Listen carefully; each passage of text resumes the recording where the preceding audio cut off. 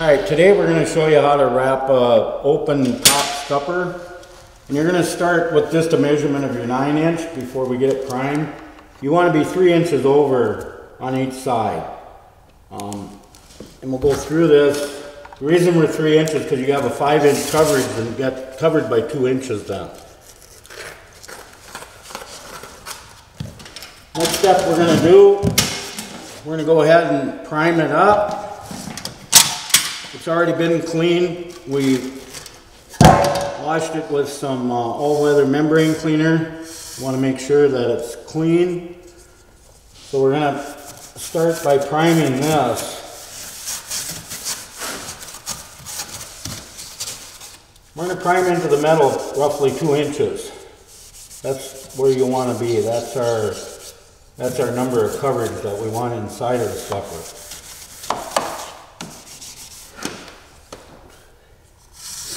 You want to be sure to get your 90 really good with your primer so your corner doesn't pop. That's a critical area. That's where they'll open up.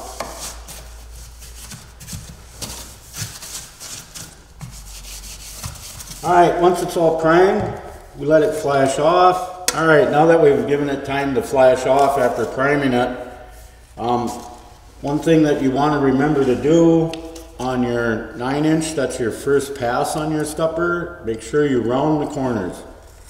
On all your patches you want to round the corners on them. That way the corners aren't as apt to lift up. If people walk on it, they don't catch the corner and peel it up.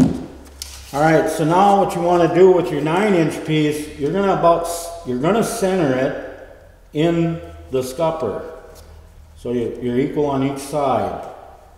Alright, now you're going to peel the paper. Simple as that. You don't want to finger up your 9" form flashing. You want to keep it very minimal when you're touching it. So you're going to fold this about in half. You're going to get midway of your scupper. You want it to be nice and straight. Lay it out from corner to corner. Want to make sure to get into the 90 really good. Alright. Then you're going to just form it right around that corner. Set this end. And you're going to just stretch that right over like that. You have to be careful not to overstretch it. These diamonds that are in the flashing, if you start pulling the diamonds where they're odd shaped or oblong shaped, you're overstretching it. You don't want to do that because it ruins the integrity of the patch. This stuff stretches pretty easy. You don't have to use much force when you do it. It'll form right into place. As you can see, I'm not applying a lot of pressure on that. Alright, that step is done now for the time being. Now I'm going to take and prime these sides because we're going to flash this down with 5" on each side of that. So we're going to go ahead and prime that. Alright, now that this prime is ready to go, the primer is flashed off. So now we're going to go ahead and we're going to put our side pieces on, which is a 5"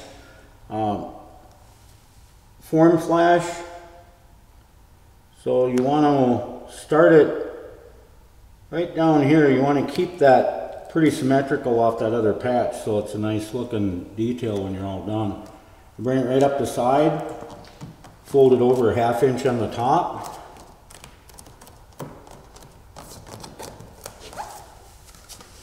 Same way on the other side. You're going to start it again right at the edge of your 9" at the bottom. You want about a 2", or you want a 2" coverage over this 9" that is down here. That's the reason we keep it in. We only go over about 3 inches with our 9" form flash. That way you got your 2" coverage on your 5". Alright, now you can take your roller. You're going to roll this whole patch. This is really critical right here, and as you see, you want to use the square outside edge of your roller. You want to make sure your roller is nice and square there too. You don't want one rounded. If the roller is rounded, it's wore out. It's time to get a new one. And as you see, when you used it, it gets into that corner pretty well. And that's what you're looking for. You want that 90 to be rolled in there tight.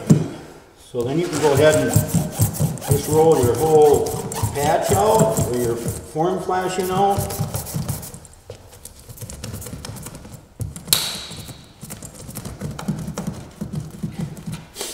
Now, if you ever have air that gets encapsulated or trapped in there, don't ever pop that. Don't ever pop it.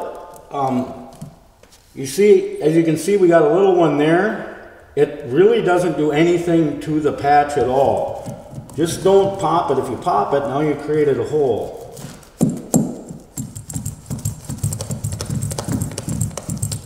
You want to make sure you get really good pass in here. When the inspectors will come out and look at it, they look for that. That's what they look for. They want to make sure that that's rolled in nice.